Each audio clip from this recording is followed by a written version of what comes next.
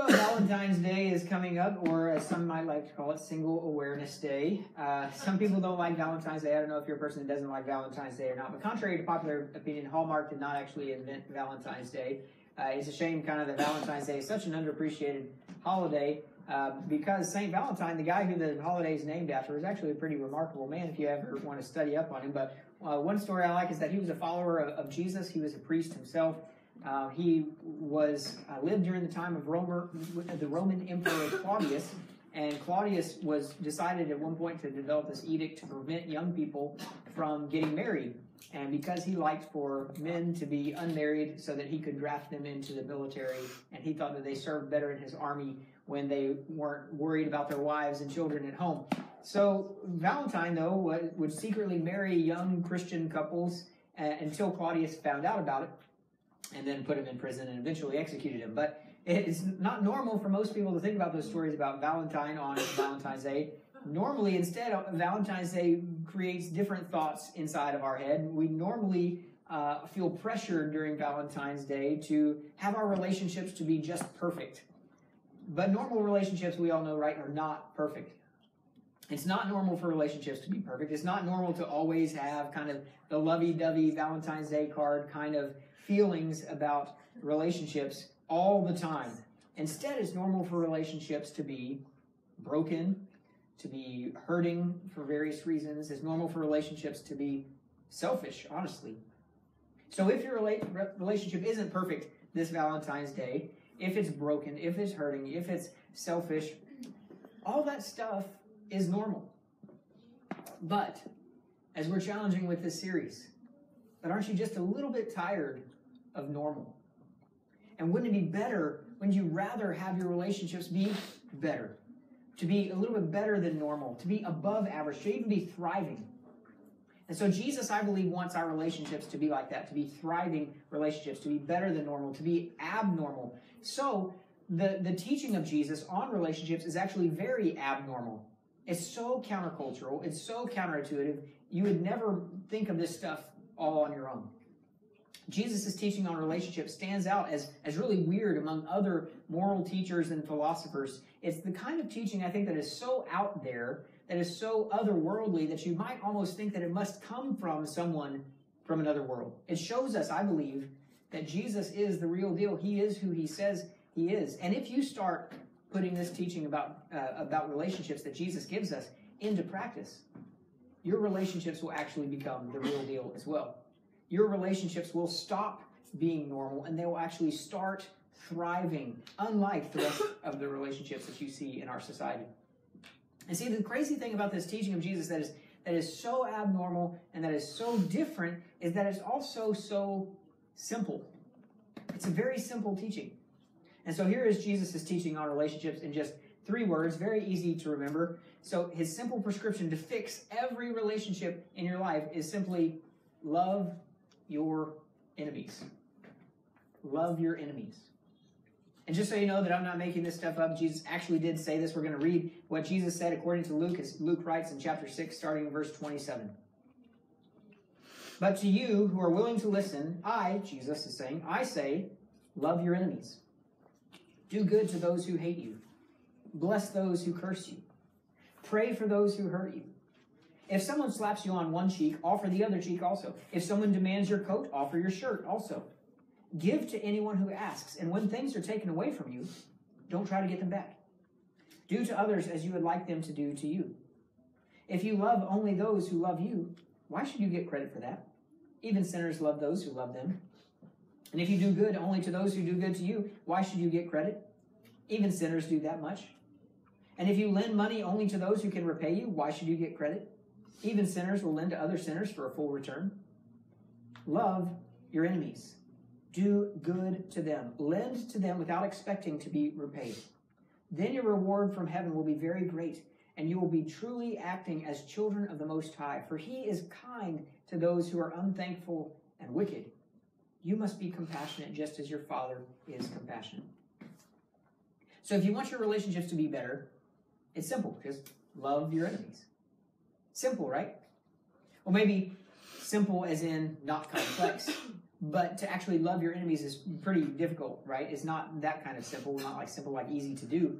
It sounds really difficult. I mean, for starters, just love your enemies. It sounds like a paradox. It sounds like it's completely impossible. It sounds like essentially Jesus is saying, love the people that you hate. Well, how do you do that? How do you love the people that you hate? I mean, it seems like a contradiction of terms. You can't love people that you hate. They're opposites.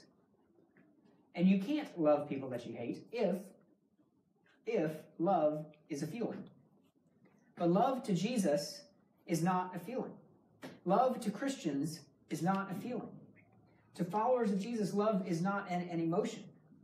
Love is actually a choice. It's a choice that we make. Love does not depend on the other person and how they make you feel. Your love for someone else has nothing to do with them at all. Love is dependent only upon you. It is your choice to love. So if you simply choose love, then your relationships will be filled with love. You will have chosen to fill your own relationships with love. And I know that's easier said than done, right? Love your enemies is simple, but it's a very difficult task. So let's make the task a little bit easier. So today I want to talk about how to love your enemies.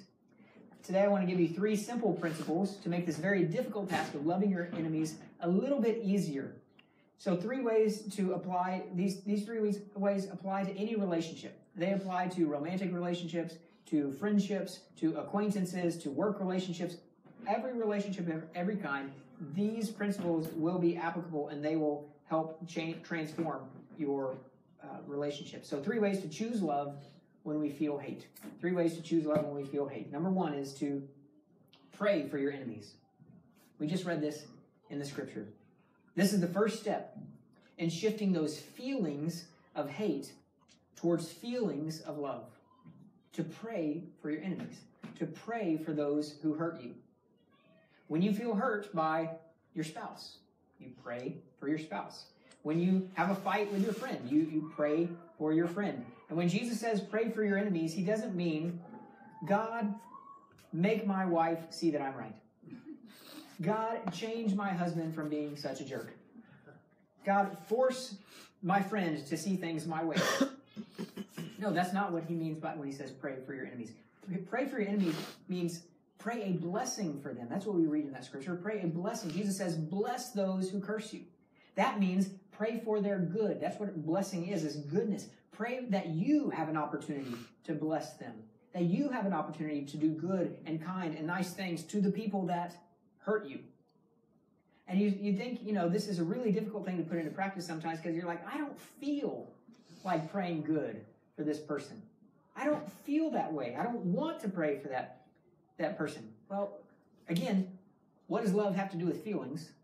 But then also, we don't have to start there. You don't have to start with feeling good towards them. You just unload your feelings. What are your feelings? Start praying those to God. Pray your feelings to God. I recently went to this training for Pearland ISD's RISE mentoring program, and the training was about helping kids who are going through some sort of traumatic experience.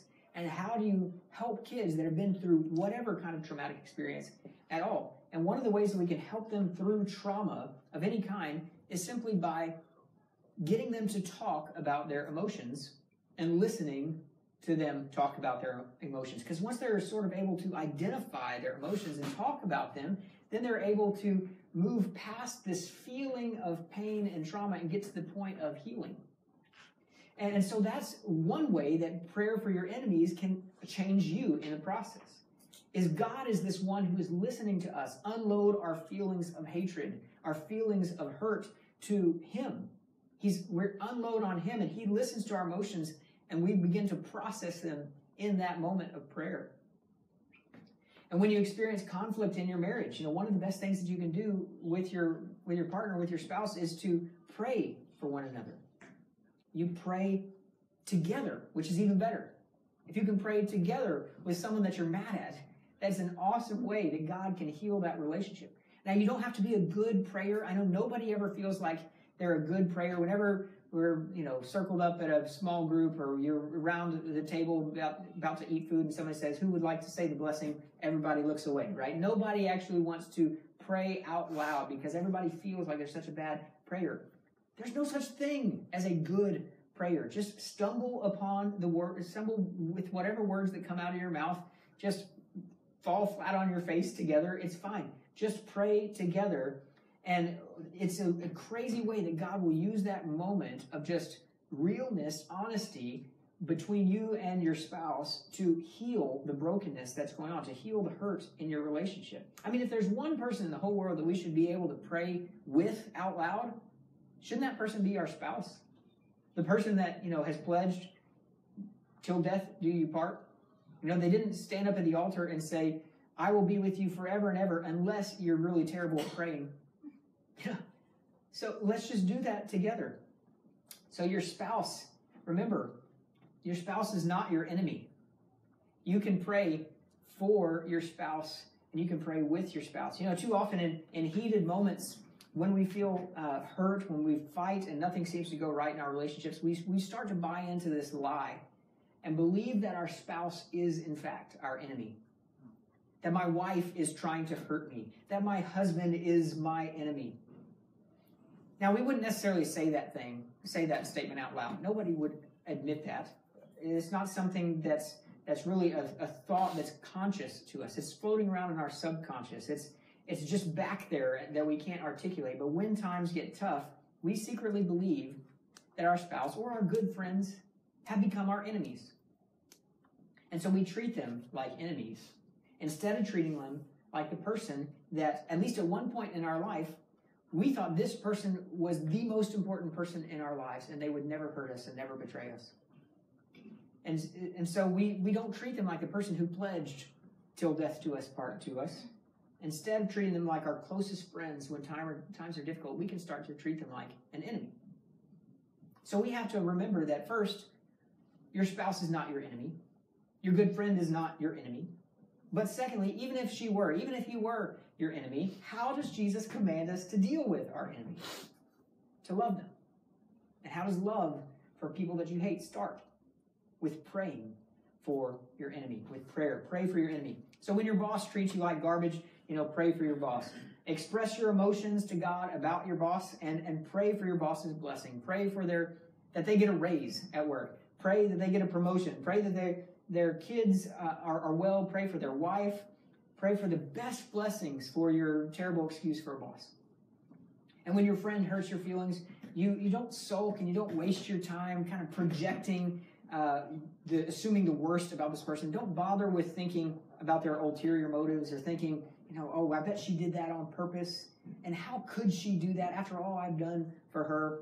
No, instead you just start with prayer for that person that hurts you. Express your emotions in prayer to God and then pray for their blessing. Now, the second way to choose love when we feel like hate is to, number 2, lend without expecting. Lend without expecting. Lend without expecting to be repaid. See, much of our problems in our relationships stem from our expectations of reciprocity. Do you know what that means? It's just a fancy way of saying we like to keep score. We like to keep score in our relationships. When we do something nice for someone, we have expectations that they will do something nice for us. When we act nicely towards someone, we expect that they will act nicely towards us. But that's not actually the way relationships work. Because there's not an official relationship referee keeping a fair score for everybody.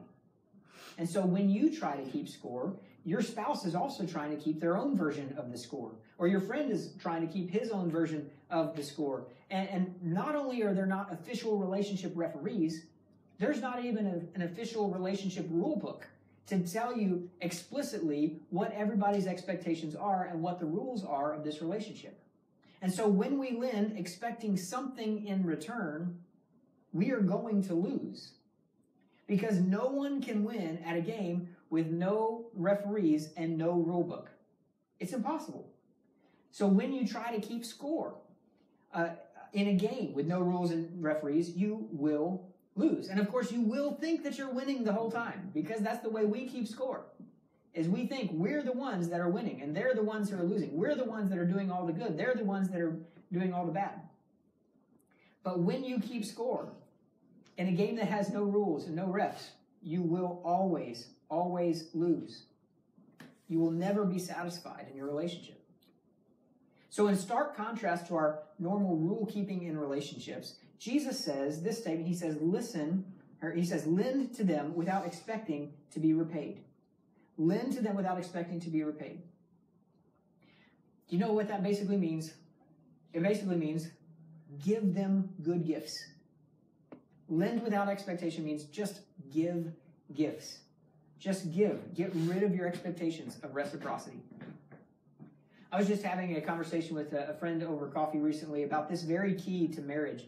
The key to a happy marriage is that you give everything and you expect nothing in return. Now, how does that make a happy marriage? Well, you give everything you have to your spouse. You expect nothing from your spouse. And listen, what will happen is your spouse will exceed your expectations every time. Won't she? Won't he? If you give everything and your expectation is that you are to give everything and they are to give you nothing, and then they actually give you something, you're blown away. I mean, think of how much more fun it is to not lend loans, but to give gifts. It's a lot more fun to receive a gift than it is to be repaid for a loan. Being repaid isn't fun. No one goes to return a purchase at the store and they meet with the customer service representative, and the customer service representative credits back the payment back onto your debit card, and no one at that point goes, yes, woohoo, thank you so much for your repayment. No, because it's expected. But when someone gives you a gift that you don't expect, well, then you say, wow, thank you so much for this gift. You didn't have to do that. When you expect nothing, they will exceed your expectations every time. Now, obviously, the way marriage is supposed to work, the way any relationship is supposed to work, is that they're not completely one-sided. It's not only one person who's giving everything all the time and one person gives nothing. Both people are giving 100% of themselves to one another all the time. Both people are expecting nothing in return. But the problem is that we can't start judging the other person's effort of 100%. We can't say, I'm giving 100%, but you're not giving 100%. Because as soon as we start to judge that effort, we start to keep score. And when you keep score in a game that has no rules, you will lose. So we have to lend without expecting. We have to give good gifts. And the third way to choose love when you feel like hate is, number 3, to offer second chances. Offer second chances. Now, in one of Jesus' more famous statements, he says in verse 29 that we just read, he says, if someone slaps you on one cheek, offer the other cheek also. If someone demands your coat, offer your shirt also. Now, of course, this is not to be taken literally, right? So when some people say, well, do you take the Bible literally? You should say, I take the Bible literally when it's meant to be taken literally, and figuratively when it's meant to be taken figuratively, right? So because this is not just about people slapping you in physical violence or actually taking off your shirt or your coat. This is meant to be expanded metaphor. He's not saying, so we should also recognize that he's not saying to women involved in domestic abuse, give your husband a second chance. Move back in. He'll do better next time. Now, that's not what, this one statement is not Jesus' entire treatise on domestic violence. Right? This is a bigger picture of all relationships. He's talking about being offended. He's talking about dealing with government oppression, if we read the context of this statement. He's talking about lots of different kinds of relational disagreements. But he's not intending this one short sentence to be a literal statement on people slapping you, okay? But as a principle for offenses in relationships, as a basic principle, this statement teaches us to offer more second chances. That's what it means. So when your friend messes up, you offer a second chance. When your spouse messes up, you offer a second chance. I mean, this is something called forgiveness. Forgiveness. And forgiveness is this free gift that we just talked about giving, free gift of a second chance. Now, of course, how many times? Let's get practical. How many times do we forgive someone? How many chances do we offer? Well, we just keep forgiving. We just keep forgiving. We keep offering second chances, third chances, fourth chances, seventh chances, and 490th chances, to be exact. Jesus explains this to us in Matthew chapter 18, verse 21, when Peter asked him that question, Lord, how many times? How often should I forgive someone who sins against me? 7 times? And Jesus responds, no, not 7 times, but 70 times 7. In other words, Offer, again, not a literal thing. He didn't say 490 and then the 491st time you stop offering forgiveness. This is offer so much forgiveness that you lose count. That you just keep forgiving and you just keep forgiving. And this principle right here of forgiveness will revolutionize your marriage, your relationships of every kind. You'll never feel like you've gotten to this point of irreconcilable differences if when you keep having differences, you keep offering reconciliation.